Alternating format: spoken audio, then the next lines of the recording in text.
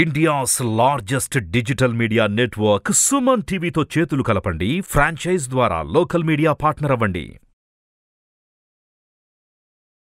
నమస్కారం సుధీర్ వర్మ గారు. నమస్తే Shri, good morning. Good morning sir. బేసిక్గా ఒక బిజినెస్ స్టార్ట్ చేస్తున్నాము అంటే దానికి మన ముఖ్యంగా కస్టమర్ అనే వాళ్ళు చాలా ఇంపార్టెంట్. ఆ కస్టమర్ సాటిస్ఫాక్షన్ అనేది చాలా ఇంపార్టెంట్. దాంతోపాటు ఆ కస్టమర్ రిపిటేషన్ కూడా మనకి రిపీటెడ్గా రావడం కూడా అంతే ఇంపార్టెంట్. మరి ఆ కస్టమర్ మన దానికి ప్రతిసారి రావడానికి మనం యూజ్ చేయాల్సిన మార్కెటింగ్ స్ట్రాటజీ ఏంటి? అది ఏ బిజినెస్లో అయినా.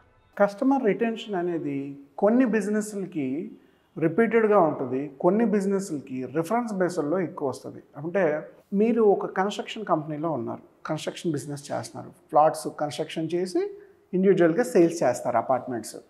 మీ దగ్గరికి వచ్చే కస్టమరు ఏడాదికి ఒక అపార్ట్మెంట్ అయితే ఖచ్చితంగా కొనడు.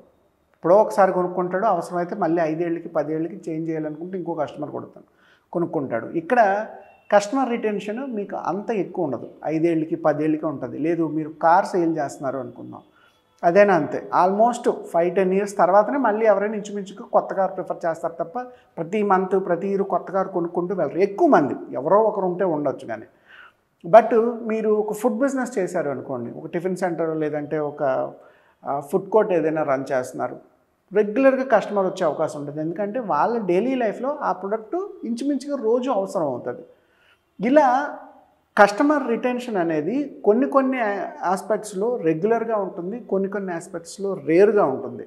అయితే customer retention is nothing but existing customer రిపీటెడ్గా వచ్చినా, లేదు కొత్త కస్టమర్స్కి మనల్ని రెఫర్ చేసినా రికమెండ్ చేసినా అక్కడ మళ్ళీ బిజినెస్ కన్వర్షన్స్ ఎక్కువగా జరుగుతాయి.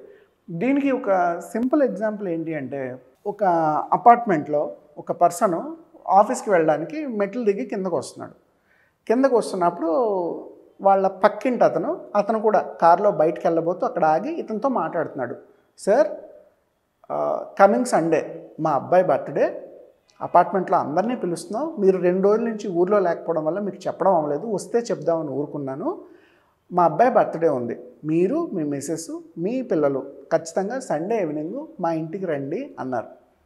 రండి అన్నప్పుడు యువతల పర్సను సరే వస్తానండి అని అనేకుండా మీ బర్త్డే పార్టీకి ఎవరికి ఈవెంట్ ఆర్డర్ ఇచ్చారు, డెకరేషన్స్ ఎవరు చేస్తున్నారు, ఫుడ్ ఎవరికి ఆర్డర్ ఇచ్చారు, గిఫ్ట్స్ ఎవరికి చెప్పారు, రిటర్న్ గిఫ్ట్స్ ఇలాంటివన్నీ ఏవైనా గ్యాదర్ చేశారా లేదా అని కనుక అడగగలిగితే అక్కడ ఒక బిజినెస్ ఆపర్చునిటీ తయారవుతుంది. సో ఈ అడిగే క్రమంలో మనకి 3 స్టేజెస్ ఉంటాయి. సింపుల్గా చెప్తాను. పర్సను, సార్ మీకు ఎవరైనా ఈవెంట్ మేనేజర్ని మీరు మాట్లాడారా లేదా, ఒకవేళ మాట్లాడకపోతే నేను ఒక నెంబర్ ఇస్తాను, అతనితో మాట్లాడండి అని చెప్పి మీకు ఒక నెంబర్ ఇచ్చి ఆయన మట్టుకు ఆయన వెళ్ళిపోయాడు. దీన్ని మనం లీడ్ అంటాం. అంటే ఎవరో ఈవెంట్ మేనేజర్ గురించి నేను మీకు రికమెండ్ చేశాను, నేను ఆ ఈవెంట్ మేనేజర్ ఫోన్ చేసి మా అపార్ట్మెంట్లో ఒకరిది బర్త్డే పార్టీ అవుతుంది, ఇదిగో నెంబరు, నువ్వు మాట్లాడుకో అని వదిలేసి వెళ్ళిపోతే అది లీడ్ అవుతుంది. అంటే అక్కడ ఏ రకమైన బిజినెస్ కన్వర్షన్ జరుగుతుంది, జస్ట్ ఎవడో తెలిసినోడు ఉన్నాడని ఒక రిఫరెన్స్ ఇచ్చా.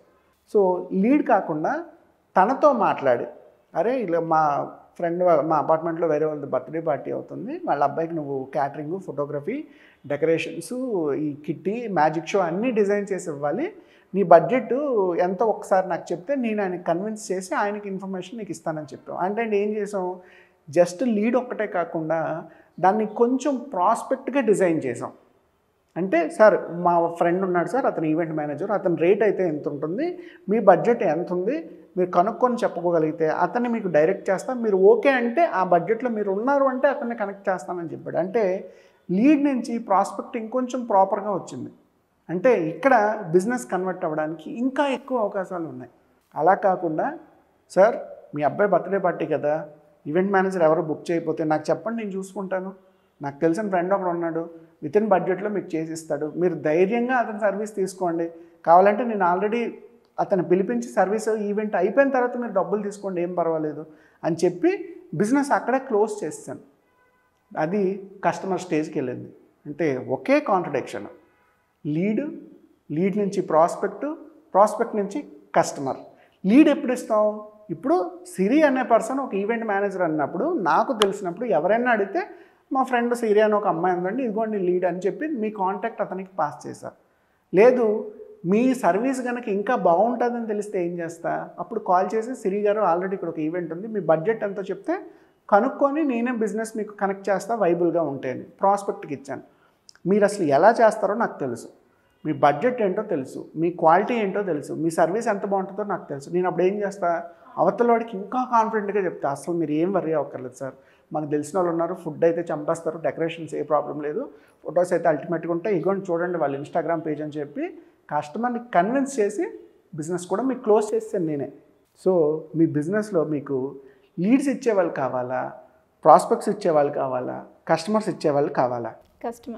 కస్టమర్స్ ఇచ్చేవాళ్ళు కావాలి అంటే మీరు ఆ కస్టమర్కి అసలు ఫస్ట్ టైం ఎలా ఇవ్వాలి సర్వీస్, అలా మీరు ఎప్పుడైతే మీ కస్టమర్ని ప్రాపర్గా ఫోకస్ చేసి 100% వాళ్ళు అన్ని ఆస్పెక్ట్స్లోని ఓకే అయ్యే విధంగా మీ సర్వీస్ కానీ ప్రొడక్ట్ని కానీ అందించగలిగినప్పుడు వాళ్ళు ఎక్కువ మందికి కస్టమర్స్ని రికమెండ్ చేస్తారు, లేదు అంటే లీడ్స్ని కానీ ప్రాస్పెక్ట్స్ని కానీ ఇస్తారు. అఫ్కోర్స్ మార్కెట్లో మనకి కస్టమర్స్ ఇచ్చేవాళ్ళు అందరూ ఉండకపోవచ్చు, అవును, 100లో 10 మంది 20 మంది ఉన్నా సరే, లేదా 100లో ఒక 5 కస్టమర్స్ని రెగ్యులర్గా ఇచ్చేవాళ్ళు ఉన్నా సరే అక్కడి నుంచి కూడా మంచి బిజినెస్ జరుగుతుంది.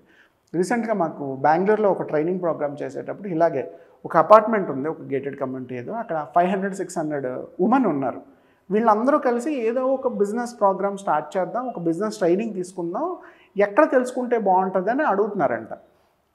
మా ఎగ్జిస్టింగ్ కస్టమర్ ఒకరు వాళ్ళ సిస్టర్ని మీట్ అవ్వడానికి బెంగళూరు వెళ్ళినప్పుడు ఈ ఓవర్ ద డిస్కషన్లో షీ సెడ్ సేమ్ థింగ్, మాకు సుధీర్ అని ఒక ట్రైనర్ ఉన్నారు, is a business consultant as well, ఒక్కసారి ఆయనతో మనం డైరెక్ట్గా ఇన్ఫర్మేషన్ అంతా డీల్ చేద్దామని చెప్పి ఆవిడ ఆల్మోస్ట్ మీరు ఎంతమంది ఉన్నారు, 500 మంది, ఒక 500 మందికి ఆయన ట్రైన్ చేయగలరు, ప్రాబ్లం లేదు, మీ బడ్జెట్ అంతా, ఈ బడ్జెట్లో కూడా ఆయన చేస్తారు, లొకేషన్ ఎక్కడ, ఇక్కడే పెడదాం, డేట్ ఏంటి, ఓకే వెన్యూ, ఆల్మోస్ట్ ఒక 90% ఆఫ్ ద ఇన్ఫర్మేషన్ ఆవిడ కన్విన్స్ చేసేసి జస్ట్ 10% నా డేట్స్ అవైలబిలిటీ కనుక్కోవడానికి ఫోన్ చేశారు. అంటే నా ప్రమేయం లేకుండానే ఎక్కడో ఒక కస్టమర్ మన బిజినెస్కి ఆల్రెడీ కన్వర్ట్ చేస్తున్నారు.